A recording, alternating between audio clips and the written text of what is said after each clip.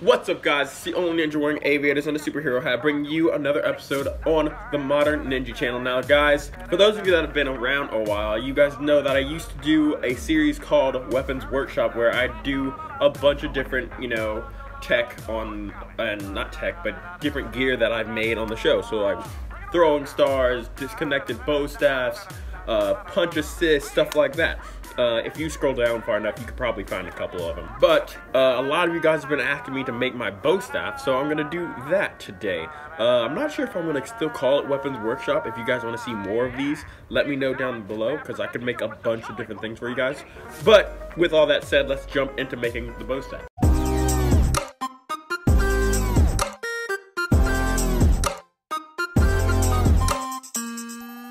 I gotta be honest with you guys, I'm a little sick, and so I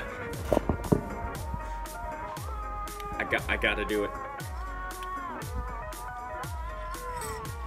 Sue me. Anyway, the first thing you're gonna want to do is go to Lowe's and get yourself a dowel rod. This is a 6-foot dowel rod. It's about my height.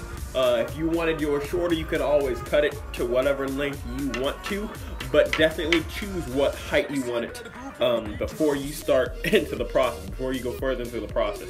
I went to Lowe's and bought 2 because I'm going to make another double set of bow staffs, because like you saw in my live stream, if you just watched it a little bit ago, I broke my bow staffs.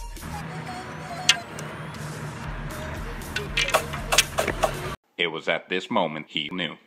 He f***ed up.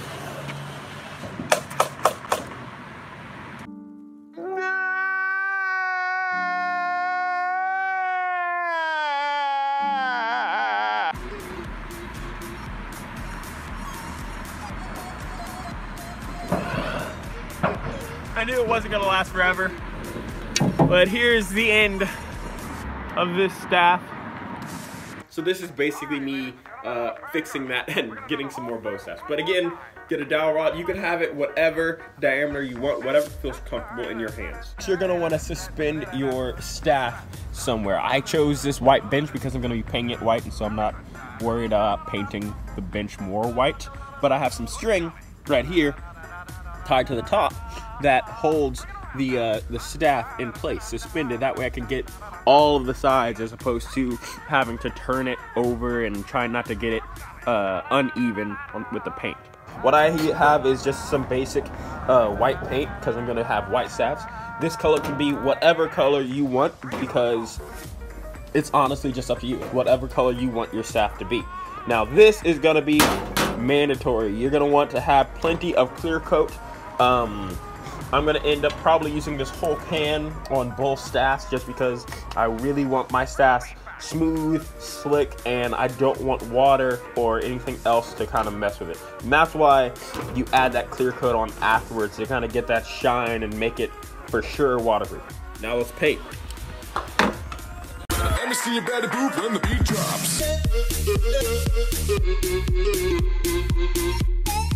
Once you get enough white coat on there that whatever your main color is, that you're happy with it and happy with how it turns out, then you're gonna want to do clear coat, probably about double the amount. So if you do 5 coats of your red or white or blue or whatever it is, then you're gonna want to do 10 coats of your clear. Obviously, I'm not using that many coats. I'm only using like 3 coats of white, so it shouldn't be too bad. It'll be 3 coats of white and 6 coats of clear. Just how I do it. Ready? Your turn. Alright, so now the staff is painted, it's done. I put the clear coat on. I used a bit extra than I thought I was going to, just to make it nice and smooth. The more clear coat you use, the smoother it'll be. Also, if you take a nice fine piece of sandpaper, I can't talk. If you take a nice fine piece of sandpaper and use it on the staff, it will help you make it smoother for your hand, and then the clear coat will even make it even more smooth. But it's up to you which, how much work you want to put into it, how nice you want it to be. But next stop, we're going to be taking this duct tape right here, and I'm going to make it the grip, just like I did with my old bow staff that I have right here for reference. I'm going to basically line it up and just kind of have it at the exact same intervals. So let's get into it.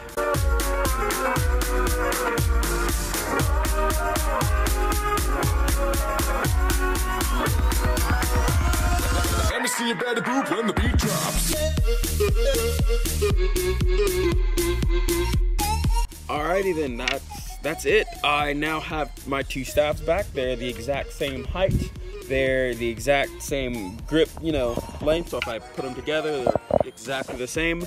And that's what I wanted. That's the important part. That's the important factor in doing good double bow set. They have to be the same size. So now that I'm done, I get to go back and start practicing on my form because I haven't been able to practice on my form this whole time. So let's get back to practicing on this form, and I think I'm gonna stream it. So if you are watching this video, that stream probably already came out because I'm literally going to stream right now. So with all that said, my name's DJ Moore. This is the Modern Ninja, and I'm out.